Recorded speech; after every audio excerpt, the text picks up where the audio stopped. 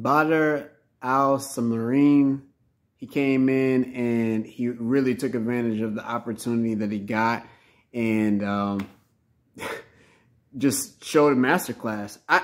I really enjoyed seeing the boxing IQ that he had. There was times when he had his man hurt. He was patient. He was poised.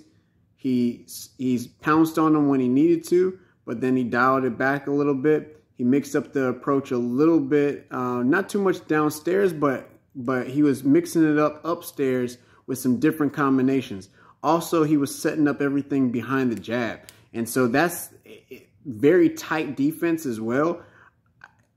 Footwork, pretty much on point. I tell you, it looked very polished. Very, very polished. I would really like to see this guy fight again.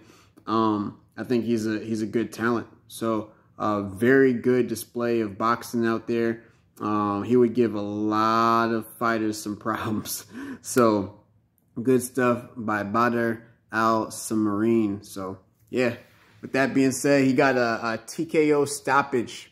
So the referee just went ahead and waved it off. He was like, yeah, I've seen enough.